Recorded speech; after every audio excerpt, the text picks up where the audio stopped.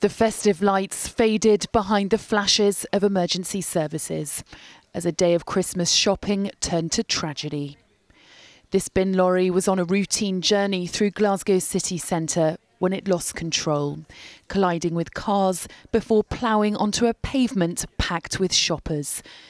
It killed 6 people, injured 10 others and scarred the lives of countless more, only stopping when it hit this hotel.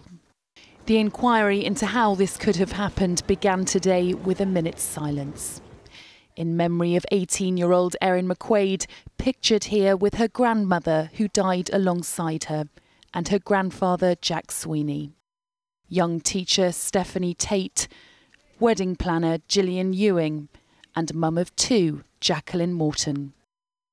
Jacqueline McQuaid, who lost her 18-year-old daughter and parents in the tragedy, was in court with her husband, but along with other relatives left the room as footage was shown of the terrifying moments that preceded the crash. But giving evidence, 2 of the men inside the lorry that day were forced to recall the harrowing moment it lost control. Passenger Matthew Telford said, "We were in quite a joyful mood because it was Christmas. We were talking about Christmas and about football. It was just an ordinary day."